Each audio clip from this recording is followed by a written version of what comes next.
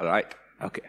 So thank you for having me here. My name is Anto Joseph. I will talk about symbolic execution. Just to get a brief idea, how many of you have tried something related to symbolic execution? All right. Okay. That's some folks. Okay. Before I start with the whole presentation, I would like to play a video of my hometown. I'm coming from India. So we do have a security conference in India in a place called Goa. So I invite you to submit to the CFP and have a look at how the place looks like.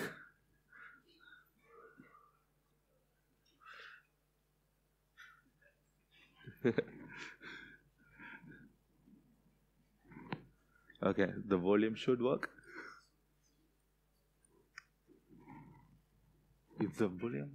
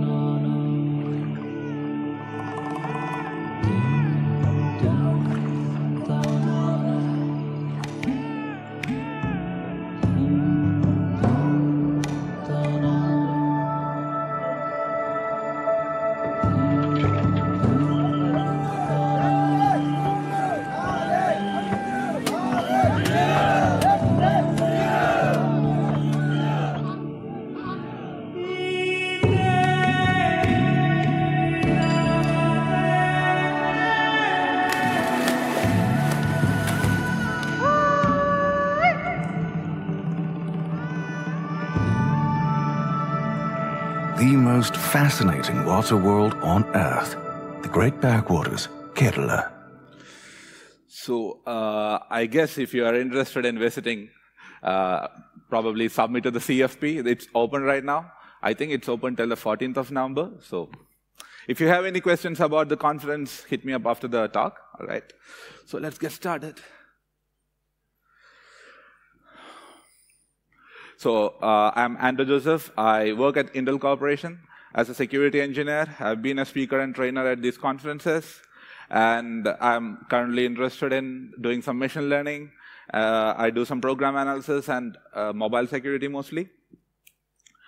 And we are going to talk about symbolic execution, and which is basically, in a broad range, you could think of it as not really executing the program on bare metal, but then think of it as representing the program as a mathematical equation and trying to solve it.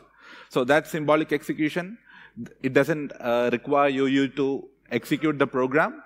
Conclick execution is basically a technique that people have come up with, which basically includes symbolic execution with dynamic analysis. So it combines the best of both worlds. Why should we talk about this? So have you guys been to DEF CON or have you heard about the Cybercrime Challenge? All right. So it's basically a challenge by DARPA, which basically asked the researchers to come up with a system which is fully autonomous, which can generate automatic exploits and automatically find bugs in real-world systems or CTF binaries. And they were pretty good. And one of the teams actually open sourced their implementation. It's the Selfish team. And the tool that they have written is called angr, so ANGR, and it's open source. So if you are someone who is trying to get started in reverse engineering or CTFs, maybe it's a good way to start with symbolic execution tools, because it helps you a lot when you want to get past that initial learning curve. Even if you don't know the reverse engineering like a professional, maybe the symbolic execution tools can help you to get you there. So that's why I'm talking about this. And it's a very active area of research. So we all know what a fuzzer is, right? It tries to generate input so that we could probably reach code paths and see if there is a vulnerability. Consider a typical fuzzer, which is a dumb fuzzer, which tries to mutate your input and tries to get into the vulnerability here. So let's assume that the vulnerability is over there, okay? And our fuzzer needs to get to this particular branch. Do you think a regular fuzzer would be able to hit that branch? It's a tricky situation, right? Because there is some sort of a magic comparison right here. So only if this variable is 1, 2, 3, 4, the vulnerability, the code vulnerable is executed. Then only it might trigger the crash. So when we are fuzzing, are we actually missing some of the important sections? Like, let's assume that we are fuzzing a file parser. The file has some sort of a magic, like the zip file has a magic, like 7zip has 7z. If we mutate that part, the program is not gonna even load that particular file and try to parse it. So you need this sort of intelligence in your fuzzer so that it can reach or cover more code paths. Symbolic execution is a good way to solve such problems. So here, if we are symbolically executing this, the symbolic execution program will understand that it has to provide this particular argument A equal to 1, 2, 3, 4, so that it can get to the next path. Because it tries to represent this program as a mathematical equation. So A would become a variable, and it's a static assignment here. So it will directly be A equal to 1, 2, 3, and it will try to fill in other characters so that it can reach the vulnerable code point. So I'll have a demo of it later. Let me actually do the demo right now.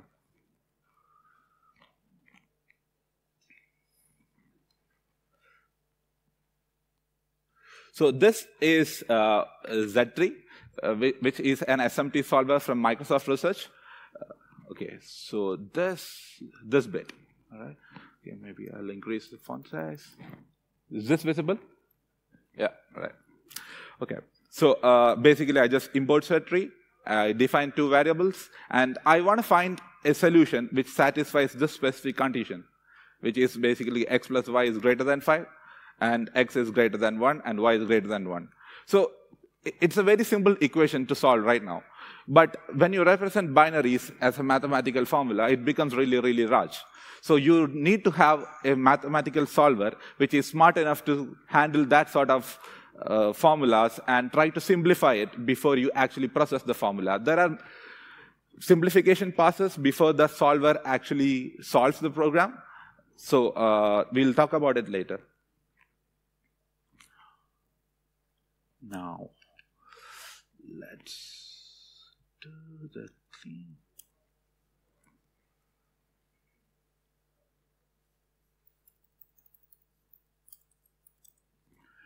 Okay. So this is a, okay. Right. Okay, it's a really simple C program, right? So it tries to get in some variables, and it tries to compare it to 0 if it is greater than 0. So what are the possible outputs this C program can have? How many outputs does this C program can have? It's a really simple C program.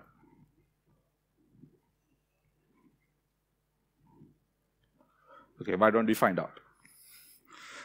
Right? So the first step in, so basically we are trying to use the KLEE symbolic virtual machine. We will try to compile it to the LLVM bitcode and use the LLVM bitcode in KLEE to generate test cases. So KLEE is a symbolic virtual machine which lets you generate test cases if you have the source code for it.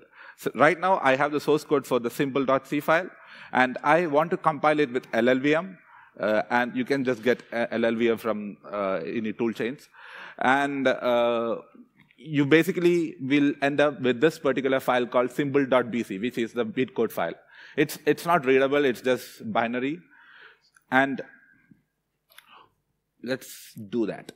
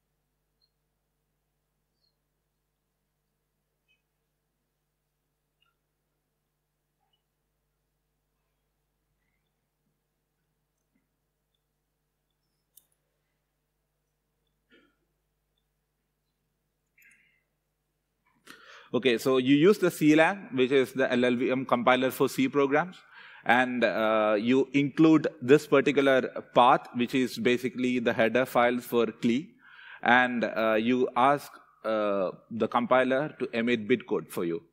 And it will be generated as this particular file, simple.bc.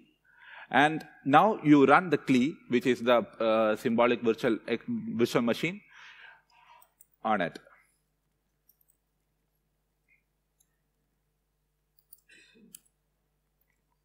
Okay. That.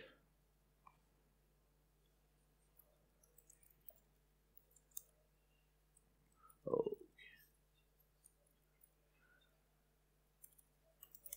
Oh yes, I ran it on the C file. So you can see that the KLEE symbolic virtual machine used the STP solver backend. So what is an STP solver? So, similar to SED3, STP is also a program which will try to solve the equation for you. Okay? And it has counted that it has executed over 30 instructions, and there are 3 code paths that were covered in this particular program. Okay? Now let's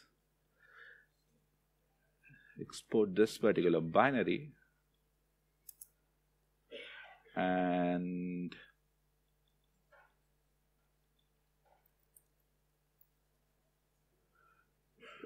okay.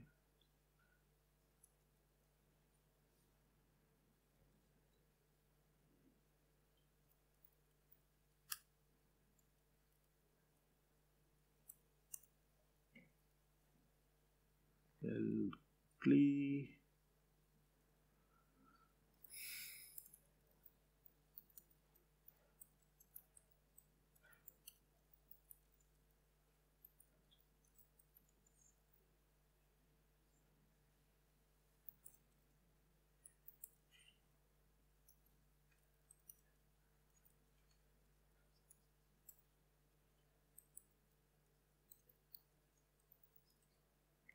Okay.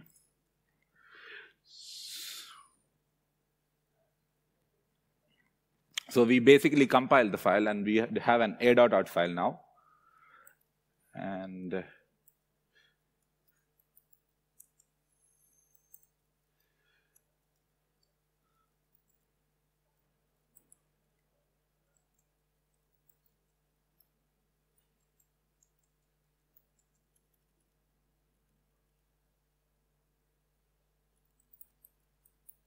And the test files will be in this directory, so they will be named as ktest.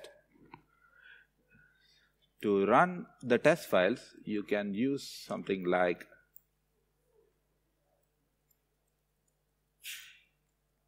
.ktest onto the binary.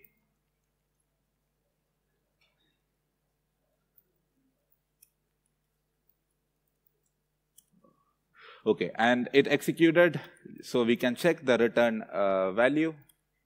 So the first return value is 0. Now let's execute the second one and check the return value, which is 1. And the third test, it's 255. So it executed all 3 branches of that binary without any human interaction. So on large-scale programs, we want to have inputs that will exercise multiple parts of the binary. And we could possibly try to incorporate symbolic execution software into our fuzzers so that we can reach much better code paths. In fact, the angr team has their own version of this fuzzer called the driller. So when it works in cooperation with AFL, so AFL has a status file where it reports how many favorite paths it yet has to explore.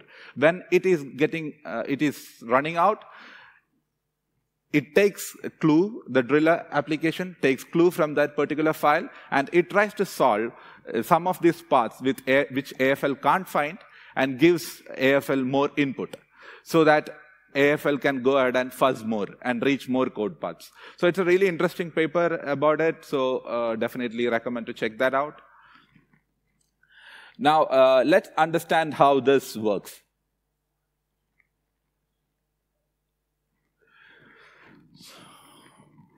So if you look at this diagram, this is basically how the program would be represented inside an SMT solver. So you give it an input, then you have a decision branch. Let's assume that we reach at a decision branch. Then it creates 2 different paths. So now the program has 2 different execution paths, especially around here. So it creates 2 paths. And when it goes further, it again creates a different path. So over here, it will be a 3rd path, a 4th path, a 5th path, and 6th path, 7, 8, 9, 10. Around this program has like 10 different paths, or maybe have different combinations. Like it could take this, and then it could take this, and then take something else. So it does this for every possible combination and generates input so that it reaches every single path. All right? And this is where you can grab KLEE. It's an open source software. I use the Docker version of it. It's much easier to set up. You don't have to compile anything. It just works right out of the box, which is partially not true because while I was setting this example like an hour ago, it didn't work. So I had to fix something. And this is how you could possibly run it when it works. So I will have the slides up so that you can just copy paste and get it done. I also have the example for how to run the angr Docker container as well. I highly recommend it. All right. So this is what we basically did right now. We basically did compile a simple C program and generate outputs from it. Sorry, inputs for that particular program, which exercises all the branches. And how did the KLEE program know that this is the specific variable that has to be made symbolic? So if you look at the source code,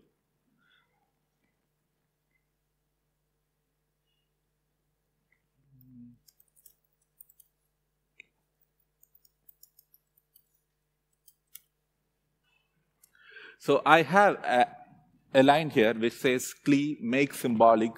So the argument A is made symbolic, and that variable is used to exercise this particular function.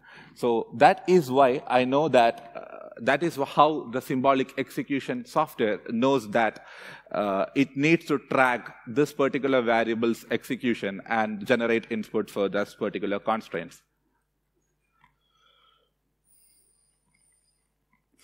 So these are the 3 arguments that function takes: the address of the variable, its size, and a random name which you can just use for tracking. And this is the tool. The KLEE test tool is the tool that is used to exercise the test cases that is developed that has been generated using KLEE. So it's a binary. You just give it the test case that has to be executed, and it just goes ahead and executes it.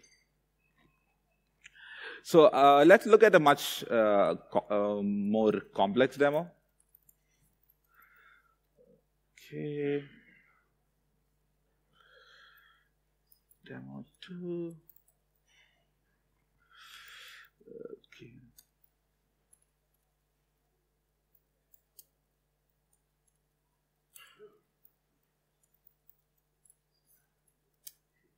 Okay, that's quite something. Okay, so this is a C program which is printing a maze, and you have to find your way around this maze.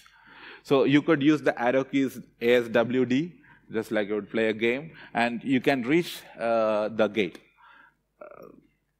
So this is how the program is written. It's around like 100 lines of code maybe. So yes, you could audit the code and find bugs, but then I'm just lazy. I just want to use KLEE to generate all the test cases and see if there is a bug. So how do I do that? Let me delete the files from the previous execution. So basically, you just go ahead and use the LLVM to compile this particular C file. And you have to make some additions to the C file. So you need to reach the winning condition, right? So I have to make some changes over there.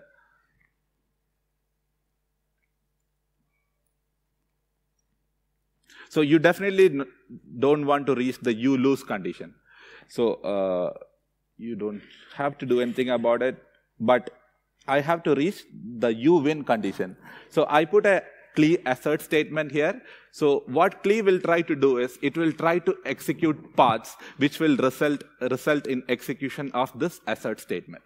So you just put where you have to reach and then include the header file. So the header file is over here. Okay. And once you have done that to the source code, you basically compile it. So I will compile it now.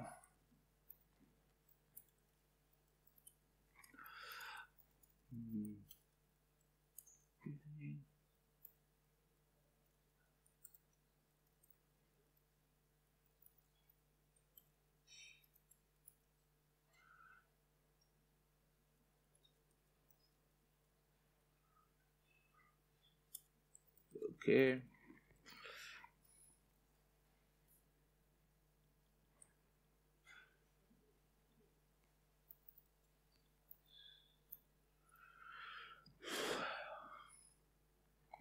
All right. Okay, so you basically use CLang again, and you ask CLang to emit LLVM bitcode, and just like the other example, you would run KLEE on it. Symbolize maze.bc, and it will try to execute this particular maze symbolically. It will take a while, and once that happens, you have to check if the KLEE has been successful to reach an error condition, which basically is the result of the assert statement that we have put in earlier. So to do that, we'll basically type ls KLEE.last. So the latest test cases is always stored as a symbolic link to the directory KLEE-last. So you can always use that. So it will refer to the latest execution. And you just print the error once. So I have an assert statement error here. So I am interested in seeing what exactly is that error. Or I'll basically replay it and see what is the error.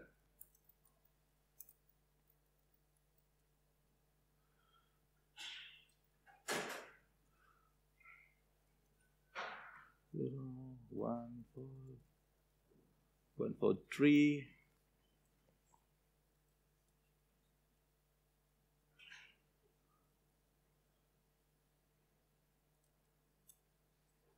Oh, sorry.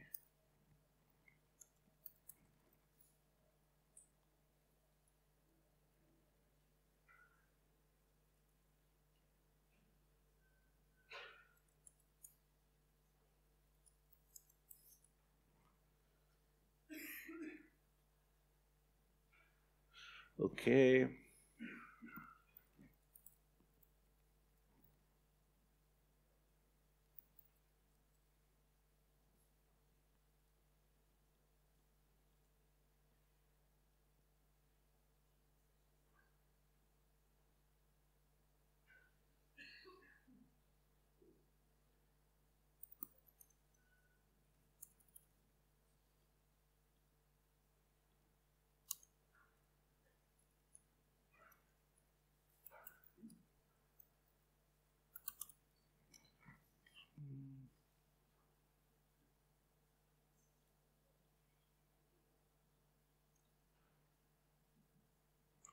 Okay.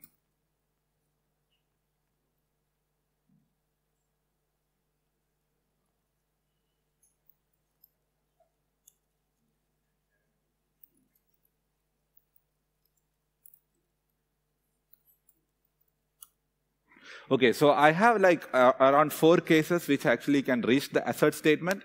So we could actually read the assert statements as such and find out what is the input. So I will exercise some of those inputs, and we can basically see how what is the vulnerability in that maze program.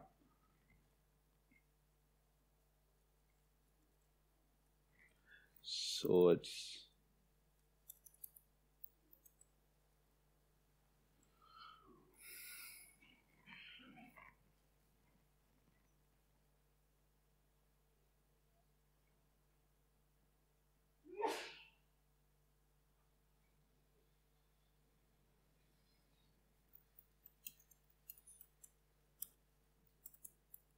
so I have the program here, so I'll just try some random numbers just to make sure it works. Okay, that was, okay. Okay, so it works. Okay, so I have to use the different keys just so that I can navigate this maze over here.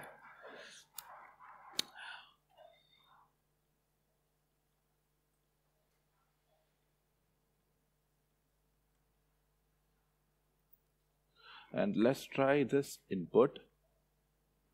Okay. So you see that it went right through the wall. So these kind of inputs, it's actually a bug in the C program. So these kind of bugs could be discovered from those assert statements. So those assert statements have what is the input that you need to provide so that you could reach this condition earlier. So they found that there are actually 4 practical inputs that one could provide to reach this condition. So I will try another input, which is a much smaller input than the recommended solution.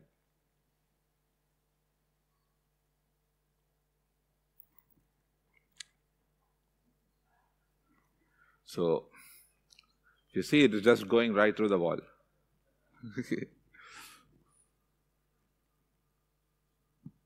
There you go. So you could go ahead and audit the C program, or you can just generate test cases and see what are the failed assert statements. And I have 2 more of those, so feel free to like execute this and have some fun. So yes, it's all good when you have this program source code. So what do we do when you don't have the program source code? That's going to be a much more real-world CTF approach, right? So I have tried to like solve one of such programs. So let's assume that we have the demo tree working.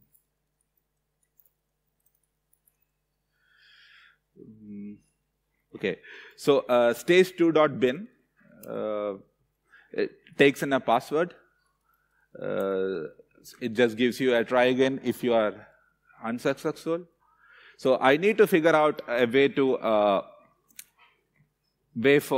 get symbolic execution tools like KLEE to work on it. So I definitely need the source code.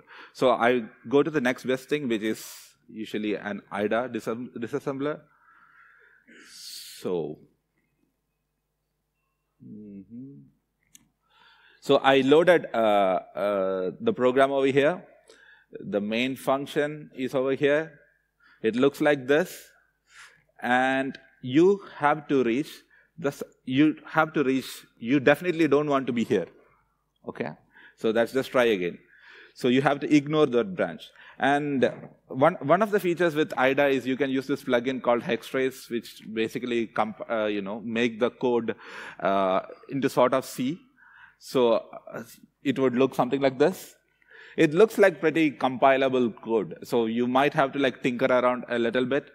So I did that.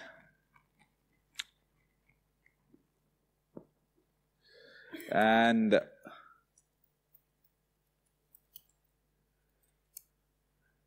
yeah, so it's just basically adding the des file from the IDA's plugins directory. So all these are like write-ups that are publicly available so that one can learn how to use IDA or, angr or KLEE. So you can always look it up. So you include the des file here. You basically need KLEE so that you can have the assert statement to work. A regular C program right here. And good. So I need to reach good. So I put in a KLEE assert statement here. And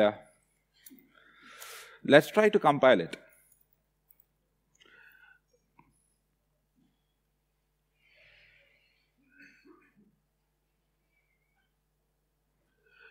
Okay, so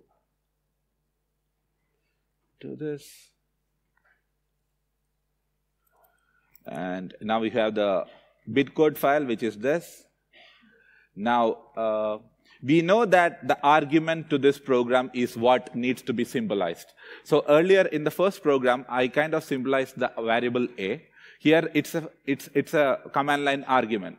So I am symbolizing that. And it ran some test cases, which was like super quick. Okay. And let's see what are the errors.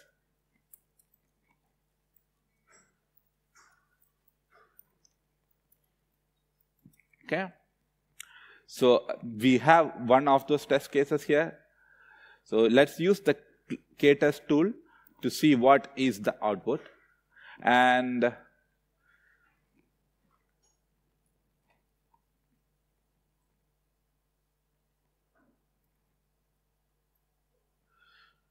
looks like, yeah. So you can see that argument has been symbolized right here. So sim underscore args is basically what is being symbolized. And one of the things about KLEE is that it basically stops when you reach the first particular assert statement. So if you want to find out all the possible outputs that the program can have, you have to give it another argument. So basically the graph looks like this, and this is the C program. And let's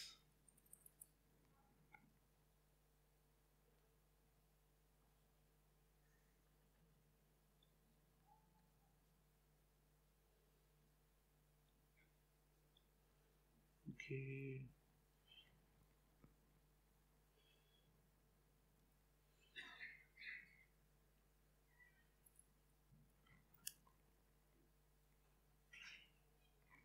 $29. Yes, and we have the key here. So I just tried to print the wrong test case, which was a mistake, but we have the key in the right file. So it's called Pandy Panda. So let's try that out.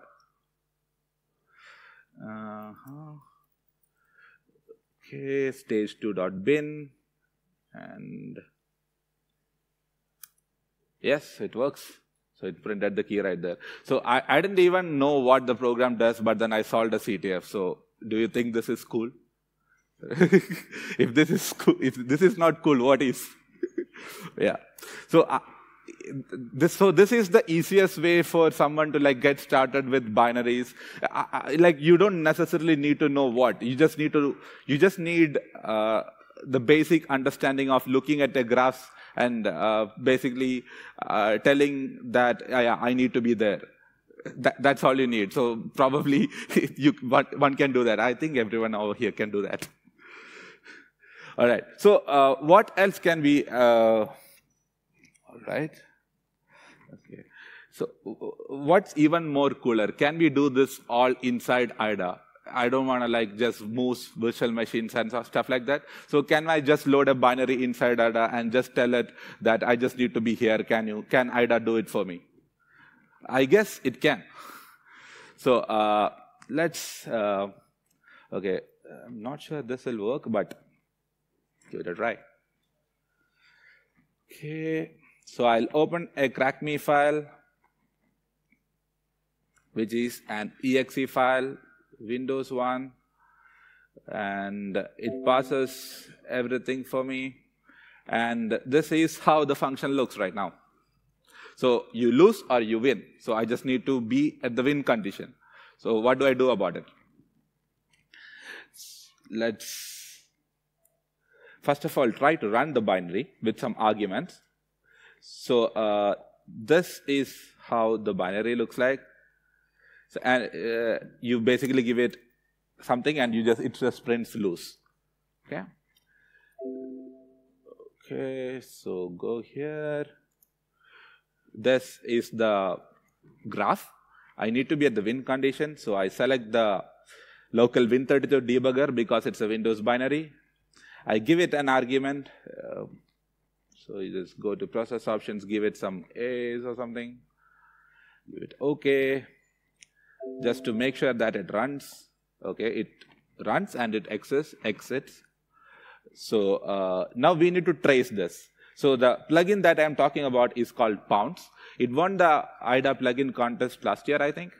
So it's a really cool plugin. And I loaded it.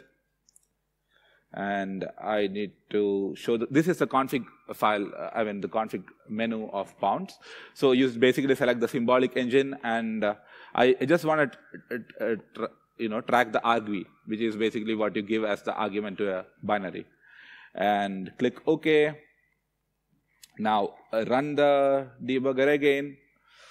And if you see right now, there is a lot of execution that's happening right here.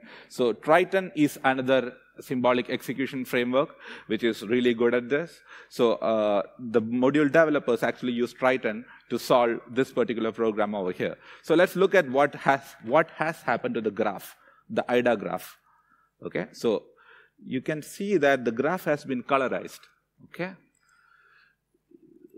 right, and the function has been renamed. So whatever has been tainted by the user argument will be colorized so that it's easier for you to notice. So it basically says that these registers have been tainted with the input. This memory has been tainted by the specific input, and this is the jump that one has to take. If you can take that particular jump, you can get to the win condition, but then you don't know what is the input that you have to give to this binary to take that jump. So you basically right-click on it, use SMT, solve formula, click on it, and it prints you the solution right here. Is that cool? Definitely, right? Thank you. So just to verify that the solution works, yeah, you win. All right. So did I do any reverse engineering? No, definitely not. So all you need to do, right now it's a really simple program. It's much easier. So if you do it on large binaries, it takes a consistent amount of time. But I would recommend not to run it on the whole binary as such, but then the branches that you just want to take. So let's assume that you are somewhere in the binary, and you just need to figure out how to get this particular branch. So you load the symbolic machine from that specific instance. You don't load it from the entire start of the binary. So you just load it from that specific instance of that binary. So let's assume that there is some sort of a compression, and after that there is a password check. So you can skip the compression and just start the symbolic execution right before the password check. So you kind of makes things simple for the symbolic execution engine so that it solves in very less time. So if you just do the whole binary, there's a problem called the path explosion, because modern binaries can have multiple paths, and to solve all that paths, it's not going to be done in linear time. It's going to take forever. So some of the DEF CON challenges that we have the write-up for in the angr GitHub repo takes around 8 minutes or 10 minutes, and those are the simplest of the challenges. You get the idea, right? So yeah, in 8 minutes you can actually get the key. That's really cool. But then if you simplify it just to that specific logic, it will execute much faster.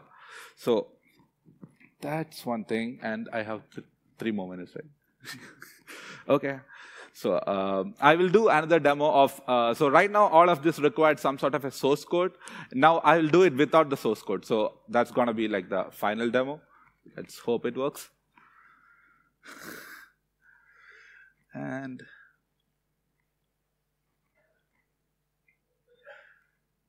okay, I can safely close this. Okay. Right.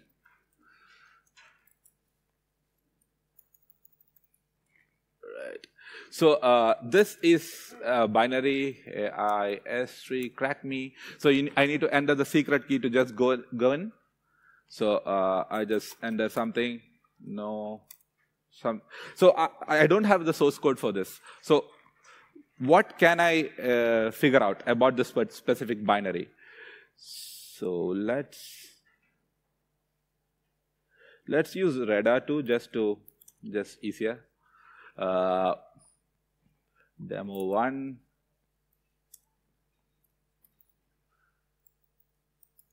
Is this visible?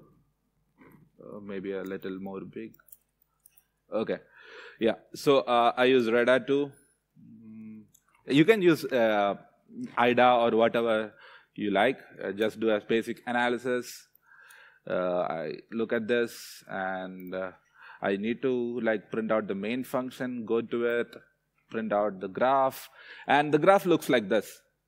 All right, so correct, that's the secret key. This is where I need to be at. So note down this offset, okay? Note down the offset where I need to be, and okay, just to make sure I have the offset.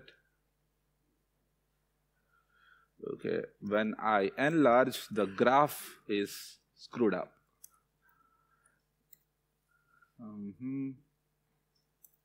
Okay, better. All right, 400602. Okay, that's where I need to be at. I don't have the source code, I just have this offset. So what do we do?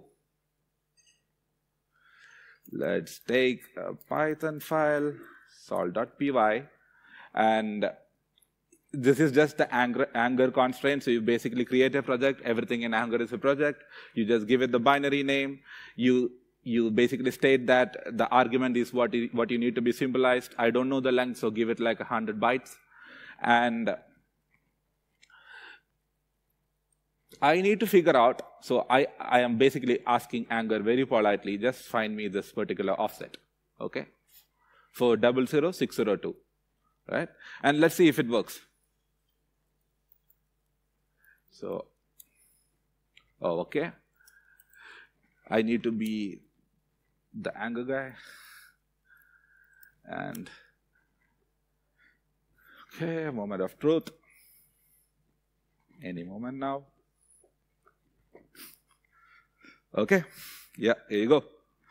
So it basically executed and it solved the CTF for me. That's the key. Just to verify, I'll run this key through.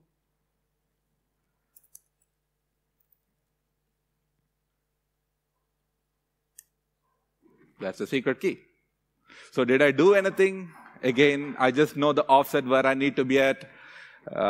You just ask angr, and it does the hard work for you. So I highly recommend this tool for you. I think I should do some slides now. Right. Okay, quick. Okay, we'll just rush through the slides now. Basically, so this was the, so this is just what you could use for KLEE to symbolize whatever you like. I will have the slides up so you can take a look at it. So path explosion, as I discussed, is a problem. So you have to like be very specific on what you need to solve. Code obfuscation. So regular code obfuscation is not really considered as a countermeasure because the SMT solvers can remove that code. So if your code is not going to work on the input, it's just going to just ignore that code. So if you just add jargon to the program so that you can make it tougher for a reverse engineer, that's not going to work for the symbolic execution engine.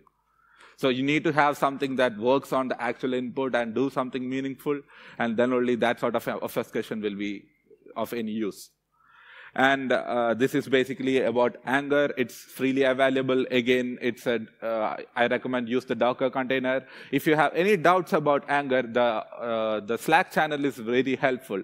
So since it's a community project, it can break sometimes. So if you have a doubt, just hop into the Slack channel. There are many people over there, so which has basically helped me to work on angr. So I highly recommend it. And these are basically the components of angr. And I did that. And the pounds was the IDA plugin that I used to solve the program within IDA. And thank you.